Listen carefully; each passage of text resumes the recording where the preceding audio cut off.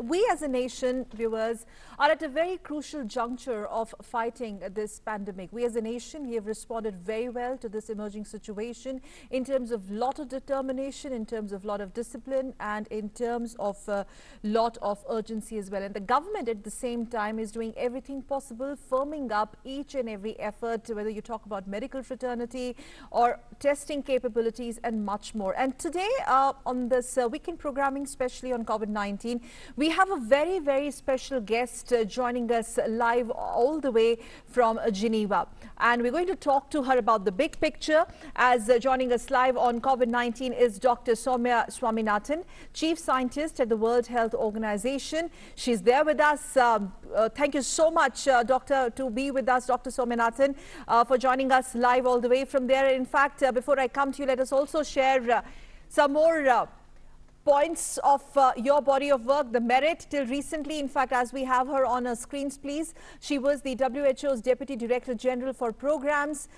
She's also a pediatrician from India and a very, very globally recognized researcher on HIV and tuberculosis. And also, Dr. Swaminathan brings with her 30 years of experience in clinical care and research, and she has worked throughout her career to translate research into impactful programmings. And Dr. Swaminathan was also Secretary to the Government of India for Health Research and DG of the ICMR from 2015 to 2017. Thank you so much, ma'am, for taking out time for Doordarshan. And at the same time, I'm also going to introduce other panelists on the show. Professor Dr. Puneet Mishra. He's from Department of Community Medicine from AIIMS, joining us here in our DD studio. But I'm going to come to you, ma'am, first. First things first, your overall assessment as we stand today in terms of numbers. Do you think that we've done pretty well so far in terms of containing it at this stage, that is stage 2? The challenge initially, you would agree, was to confine this to stage 2 and not to progress to stage 3? Or would you say that we are still in some sort of gray area? Thank you very much for having me on the show. I think India acted very proactively right from the beginning. As you know, this is an unprecedented outbreak with a virus that we know very little about. And everyone has been learning as we have been going along and trying to adopt the best strategies. So in terms of the measures that were taken of screening and isolating and quarantining the travelers who were coming from the affected areas, I think that was done extremely well. And all of our states have demonstrated that they can really do contact tracing, quarantining, and follow-up extremely well, even compared to some of the high-income countries that I have seen. Now we are in a different phase where it's not just the travel-related infections, but it's beyond that. And the data that's coming out with expanded testing is showing that the percentage of people who are turning out to be positive is still low. You know, it's still around 3, 4, 5%. Not 30, 40% that you're seeing in the European countries. And similarly, in the surveillance that was put in place by ICMR for the pneumonia cases, there again, the positivity rate was, 2 to 3%.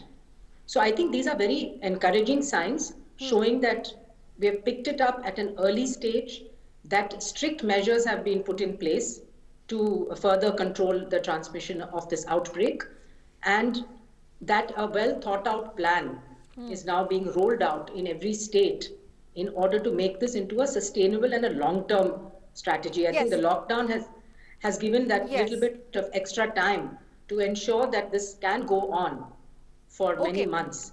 Dr. Swaminathan, we will talk about exit strategy in a bit, but before that, you've had extensive research and you've done lots of papers in terms of tackling such emergencies, such situations. Many would say that South Korea responded to the situation at the very outset very, very efficiently. But then at the same time, not really drawing any comparisons, the world is looking at the way India has dealt with the situation. So I would want to know from you, ma'am, our viewers would want to know, first of all, lessons. Can we learn some lessons from South Korea, the way they did it? And avoid the mistakes that US did. Yes. So I think public health and basic principles of epidemiology are very important to follow. This is an infectious disease. We learned very early on that every infected person could infect another 2 to 3 people, and it's spread through droplets, which means that you have to be either in close contact or it is through, touching objects and then touching yourself. So what needed to be done and what South Korea did and what India has done also is firstly diagnosing the cases, because unless you know where the positive cases are, you cannot put in place all the other measures like isolation, contact tracing, and quarantining and follow-up, etc. So the first thing really they did was to massively scale up diagnostics. And I think they were able to do it because they also relied a lot on their private sector. They had companies that were able to scale up this RT-PCR technology, build kiosks and drive-in centers for people to go and test it. So they just started testing, tens of thousands of people so that they could find everyone, every individual. The second thing they did was really go after outbreaks. The same thing that has happened in India also. There was an outbreak there related to a religious congregation. And they had to track thousands and thousands of people who had come into contact with the infected individuals and keep them on follow-up for 14 days. So that also they did very successfully. And I think these were the basic, the two things that were done right from the beginning is diagnostic for everybody who had any symptoms. But how would you respond to the criticism initially? Or not really criticism, but well, there were some questions raised on India's testing capabilities, and the opposition tried to rake this that why are we not going for mass testing, etc. Do you think that was really required, and are you satisfied with the way we have ramped up our testing capabilities? We continue to do so. In fact, in the government briefing, we come to know that almost on daily basis we are refurbishing our testing capabilities. More private players joining in. Are we well equipped? I think so. I think, India has very good capacity in the public sector, and I'm glad the private sector has also been brought in because there's extensive capacity in the private sector. So this is the time to involve everybody who has capacity, all government labs, all private labs. Now, the problem is, of course, that this is not a test that can be just done anywhere. It's an RT-PCR, it's a molecular test. You need certain basic facilities in the laboratory. So that is a constraint for many countries, not just India. And which was why there was a little slow to start, but then now it has been scaled, and I think the plans are to scale it even more. And that's only going to help. Okay, let me have a quick word from Dr. Mishra. Do you first of all agree with Dr. Swaminathan, and where do we stand today in terms of testing? Yeah, definitely, I fully agree with Madam on this issue. And what I feel, India has adopted a very good strategy. I mean, initially I don't think there was any use of testing each and everyone in the initial stages, and that was very much evident from the samples which were collected by ICMR in the cases which those who have the SARI and other infections, and at that time all the sample initially the 5-minute samples, they were negative. So I think India, I mean, time to time they are changing their strategy based on the data and epidemiological evidences which are coming. As Madam has already pointed out, that the role of the epidemiological evidence and the public health is very important in this epidemic. So as the more evidences they have come, we have strengthened our capacity and we are planning to do more tests. And the time will tell. I mean, if there is more requirement, we will do more tests. If there is no requirement, there is no use investing the resources. So I think the government of India adopted a very good strategy, and based on the advices of public health experts in the country. So do you think that the exponential ramping of our testing capabilities is actually required to kind of gauge the overall impact of the 21-day lockdown? I mean, as of now, yes. Doctor, what are your thoughts on that? Yes, definitely. The augmentation of this capacity, it was required, and we are increasing it. Right now, the number of tests which we are doing, they are far less than the capacity which we have, and the number of tests which we will be doing. Yes. Okay. So, Dr. Swaminathan, in terms of vaccine now, because do you think there is also a sort of threat or a challenge this relapsing in near future? Vaccine R&D, that all that is been underway. Our doctors are working on war footing. What is the kind of threat or a situation we are looking at? Because this doesn't really confine to lockdown over and life limps back to normalcy. It's not like that. Would you agree? Absolutely. I think we have to all understand that this virus is here to stay. I think in the early stages, we were still optimistic that it could be contained, perhaps in some geographic areas, 1 or 2 or 3 countries, like SARS was. SARS was contained in 8 months, and SARS is also another coronavirus, but behaves a little differently. But looks like this virus is really here to stay now. It's spread all over the world, and it's very transmissible. It infects very easily. And so I think we're looking now at living with this virus. It's become another pathogen, just like we have the influenza viruses, we have one more. And so we have to think of long-term strategies. And the long-term strategy is really to have a vaccine that can at least protect those who are at most risk. And I would say healthcare workers is a group that's most at risk, and of course the elderly and those who have other comorbidities. But the vaccine development, normally takes anything from 5 to 10 years. Here, we're trying to accelerate it as much as possible. There is a lot of global momentum, a lot of research going on. But the earliest we can probably have a vaccine for use for the general public is about 12 months. And even then, we may not have the billions of doses needed to vaccinate everybody. So we'll have to collectively think of strategies of how do we protect those who are most at risk by vaccination.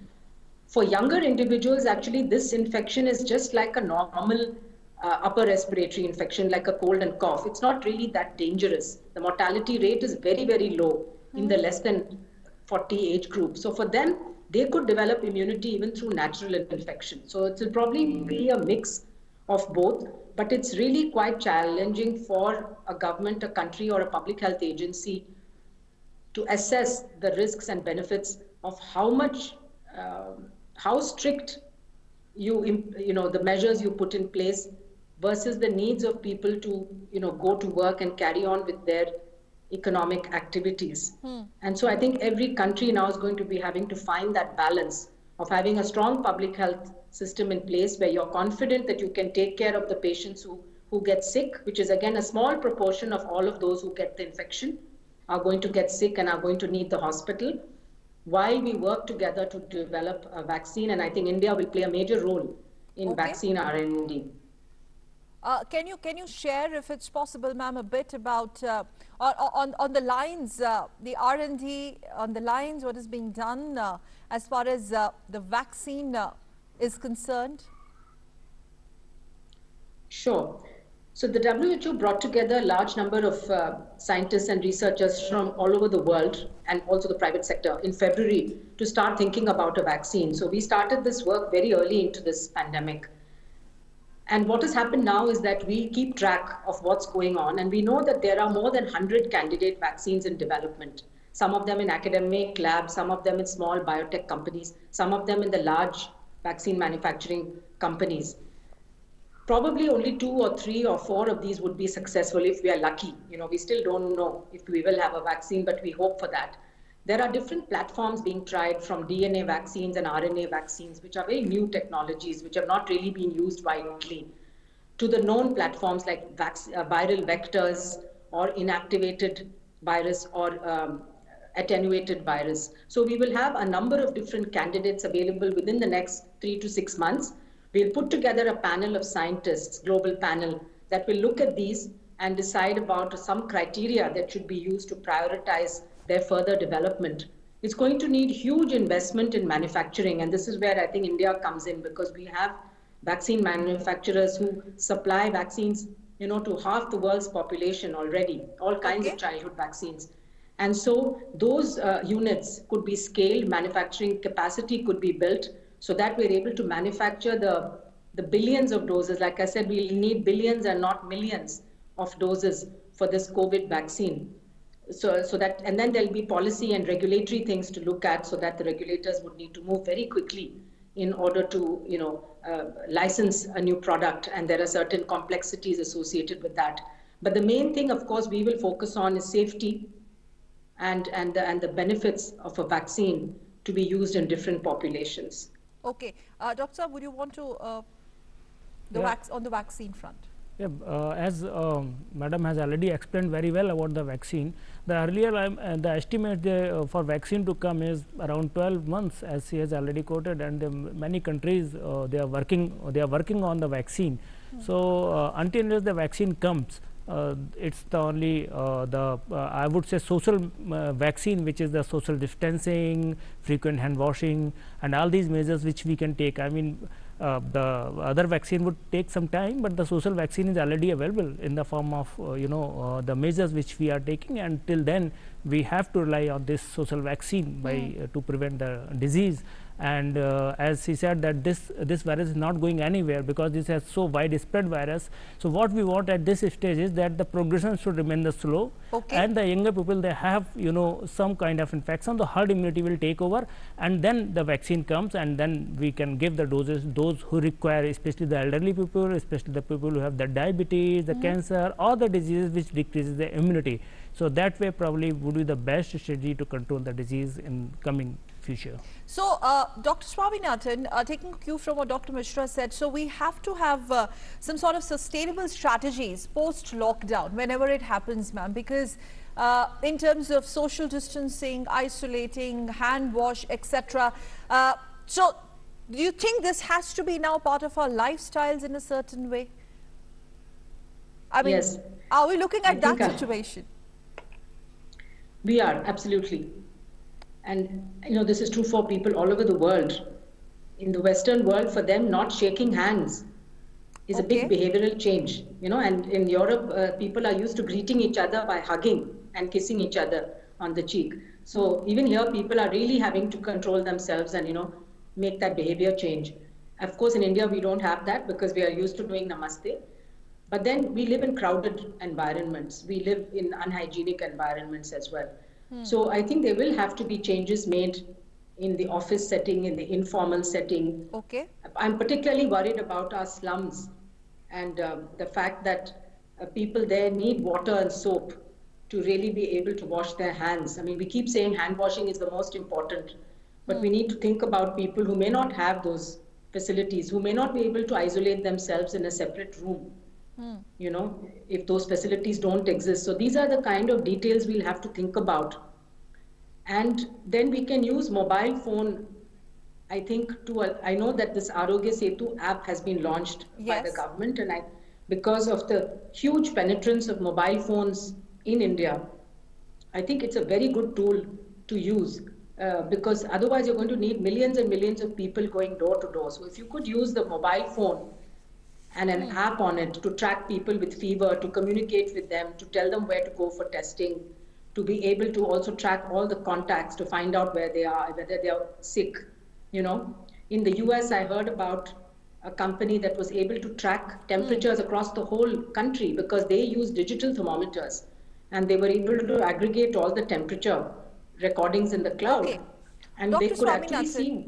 Yes. Ma'am, I'm sorry I'm interrupting you here. We need to wrap it up. But before we do so, very quickly, your thoughts, quick 5 points. Are we much ahead of the curve? A, B, world is looking at India under the leadership of Prime Minister Narendra Modi, and we're being applauded for the way we have contained the situation. What do you think has worked for us as a nation? I think what's worked is that we have a strong history of public health, strong public health, and I think it's been demonstrated, and the Director General of WHO, Dr. Tedros, actually said in one of his speeches that the world was so surprised that India first eliminated smallpox and then eliminated polio. Nobody ever thought that India would eliminate polio and that we would be one of the last countries, but we were way ahead of many others. And this demonstrated that where there's a will, we have the way of doing it. We have the infrastructure, the administrative machinery to go right down to the village level and do whatever it takes. So I think that's been clearly demonstrated in the past, and we're showing that again now. That's really our strength. The challenge is going to be able to sustain that while still allowing economic activity to resume, agricultural production to resume, because people do have to earn. So that's going to be the challenge to achieve the balance. But I'm sure that it will be possible. So We also basically have very good research institutes. Just the last point I want to make is that Sure. we also have strong record of scientific investing in scientific institutions, the CSIR system, the ICMR system, the Department of Biotechnology, all the investments that have been made, you know, in biotech in the last few years are All right. actually now going to pay off. Yes, ma'am. So basically, the economic and human cost of lockdown has to be minimized as much as possible. Many thanks for joining us. I'm sorry, we have that's all that we have for the time that we have for this edition of special broadcast COVID-19. It seems that we all, as a nation, are working on war footing. Dr. Swaminathan, it's a long-drawn war, but I think we are winning this battle every day. Thank you, both of you, Dr. Mishra and Dr. Soumya Swaminathan, Chief Scientist, WHO, for joining us. And with that, from me and my entire team of COVID-19 special broadcast, thanks for tuning in to Doordarshan. Namaskar.